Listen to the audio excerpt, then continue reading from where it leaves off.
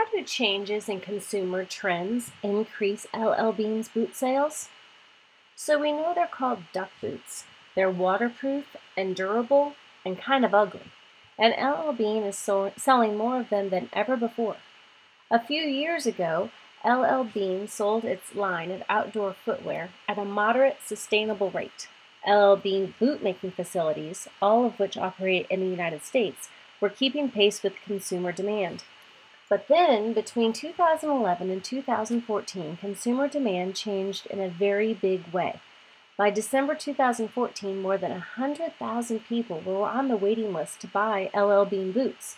Many of these people were young, urban consumers, not duck hunters. There are several trends that the duck boot can thank for its resurgence among trendy millennials. The lumberjack aesthetic is in among many consumer groups. Flannel, wool socks, distressed wood, and yes, big leather boots all fall under the lumberjack look. And for the time being, LL Bean is capitalizing on that trend. Another trend that shows no sign of slowing is the appreciation for handmade or made in the USA products, and LL Bean can lay claim to both of these labels. Another key selling point that American consumers are valuing more is the durability of LL Bean's duck boots.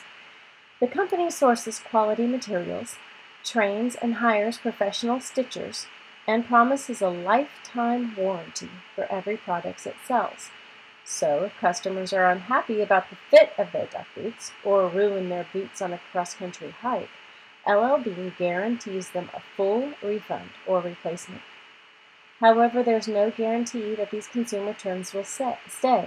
The company is taking advantage of its current opportunities to sell more duck boots. If it's smart, LL Bean will also use these opportunities to build long-lasting relationships with new customers so that they keep buying, even if the lumberjack trend